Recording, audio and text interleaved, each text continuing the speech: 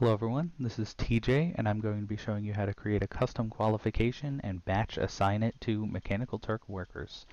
First thing you need to do is create the custom qualification. This is my sandbox account. You can do this on the sandbox or on the production site. First thing you do is click manage, then click on qualification types. You can see I already have one here, so I'm going to create a new one. This qualification will be called batch qual. Description can be something descriptive. I apologize for my bird. And click create. Now, it'll take a minute or so for it to show up. You want to make sure it's here before you continue. So we're just going to go ahead and keep refreshing. There it is. Okay. After refreshing, you can see the batch qual has shown up. So I'm going to copy this just so that I don't forget the name of it. Next, you go to workers. And you see I only have one worker who's worked for me. Click on download CSV. Since I did this in the past, it came up instantly, but it should take a moment or so to generate. Then once it's generated, you click here to download the workers file.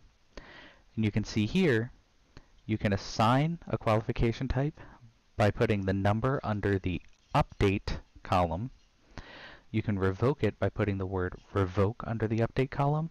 And you can block or unblock a worker by putting the word block or unblock in the block status column.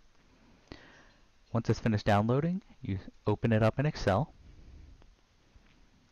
So you can see this is the only worker who's worked for me. Any additional workers, you would simply add them line by line.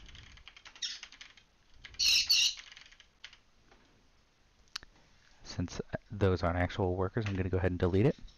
Next, you look for the current and update columns for the qualification you just created. Since my CSV had already been generated, I do not have current and update columns for the qualification I just made, so I'm going to go ahead and create them from this qualification that no longer exists. So all you do is replace the name fancy qual with the one that we have on our clipboard, batch qual. That's the one we just created. Do that for both the current and the update. And then under the update column, we're going to put the numerical number that we want to update the qualification to. Do this for every worker that you want to add, and then save the file. Say yes to save it as a CSV, and close Excel. Next, go back to your workers, click on Upload CSV, choose File, and choose that CSV file that we just updated, and click Upload CSV. It'll take a moment to process. Once it's done, you can see assign one qualification score. Obviously, this number will be the number of workers that you added. Click yes.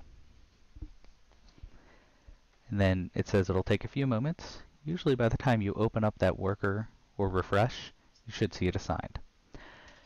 If you wish to revoke that qualification, go back to your Workers tab. You can either download the CSV again, or if you haven't added any additional workers, you can open the file that you just updated, delete the 100 from the update column, move it to the current column, change the update column to revoke, just like it says on this page. Put revoke under the update column for your qualification type. So we have put that word right there.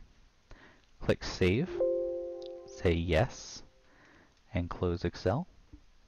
Then go back to your workers, upload the CSV, and after it processes,